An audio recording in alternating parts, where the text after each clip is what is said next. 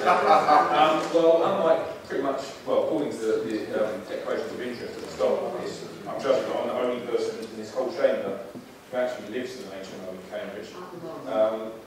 At the moment, I live in an HMO, which is one of the, I think, about 260 out of about 5,000, which is actually licensed. It's a very rare thing in this city. The only reason it's licensed, and the only reason the proper checks have to be done from the landlord, the proper checks in terms of safety on the licence, is because it just so happens that there is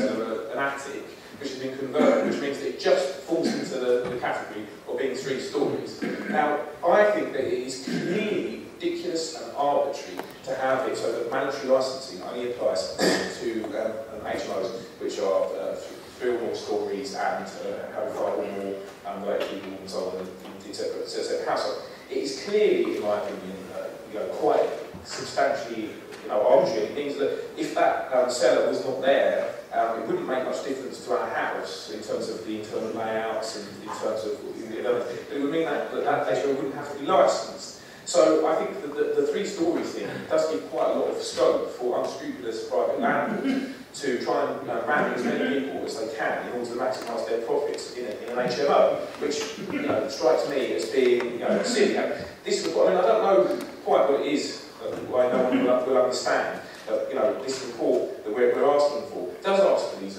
options to be considered, and we have outlined the kind of baseline of things that we often just initially think might be sensible ideas. But unlike the group opposite, we do not have the view that if the evidence was to show that there would be negative consequences of what we proposed, we would just blindly go ahead with it anyway. If this report was the report before it was in the original motion that's now been amended out and replaced by this, mealy mouthed replacement in the amendment, then if the evidence had come back and said, oh, well, actually this will push up rents excessively, we would have looked at the other proposals because we're not interested. We're interested in listening to the evidence, not just ramming through stuff because blindly. So I think there is a definite argument for expanding the mandatory licensing regime. And I suppose which was what our motion talked about, which was the amended motion, and indeed including Councillor Kornowski's contribution, doesn't really address at all.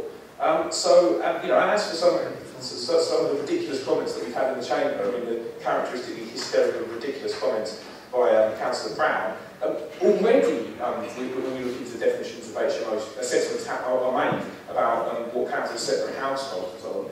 Already that's made, and I don't see the police state coming to your house anytime soon. So it's just ridiculous, and it completely undermines your credibility as usual to make these kind of ridiculous comments. And the way that this has been utterly misrepresented by the party opposite and by others outside the chamber, that strikes me ridiculous. We're not anti-shared housing. I live in a shared house. I'm not going to wouldn't support the original motion, and for the very don't support the amendment. If I thought that our original proposal was going to damage the potential of people living in shared housing, and being lectured by a lot of people who live in great big houses, don't live in shared houses, live in great big unoccupied houses outside the city, about how what it's like, to an HMO. I think it's ridiculous. What you're actually in favour of is a completely unregulated, free-for-all in many HMOs, with landlords that are able to get away with what they like. And let's bear in mind that because the group opposite has failed over the last 12 years to build any housing because they never had plan B for building housing in the city, rents are high, and it's a seller's market in the HMO market, which does leave a lot of capacity for exploitation, poor conditions, and so on.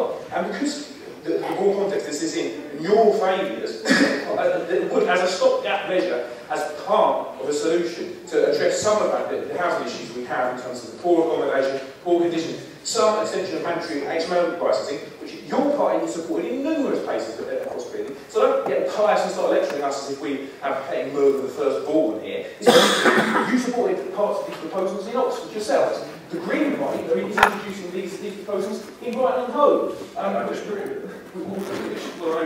will be much more over the only capital control is doing, and I don't know what he's doing the Green Party, to be very honest. And in terms of the planning issue, in Cambridge City Council's own houses and multiple occupation licensing procedure, at the end it says, and this links into what we have in the local plans, if large concentrations of HMOs exist in parts of Cambridge, and there are no problems, The council could investigate the possibility of implementing an article for erection. The council will also have Owers. What? I want to say to somebody, George, don't do that. Your floodgates are up. Can